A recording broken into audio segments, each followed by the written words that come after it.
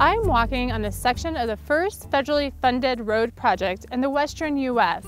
No, it's not the Lincoln Highway or an obscure section of interstate. It's the Lander Cutoff.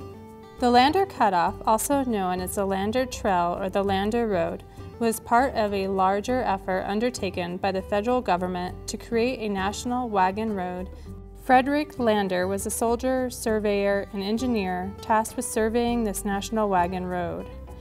While most of Lander's route followed the existing California Trail, Lander constructed an entirely new route between South Pass, Wyoming and Fort Hall, Idaho. The cutoff was completed in 1859 under budget and ahead of schedule. In building a true road rather than improvised ruts, Lander's crews moved about 62,000 cubic yards of earth and constructed 7 bridges. The cutoff crossed farther north than most immigrant routes, bypassing Fort Bridger, crossing the Green River near Big Piney, traversing the Salt River Range in Star Valley to reach the mountains of Idaho. The last wagons to cross the Lander Cutoff were observed as late as 1912. Much of the route is still accessible today from public roads. From the University of Wyoming Extension, this is Wendy Kelly exploring the nature of Wyoming.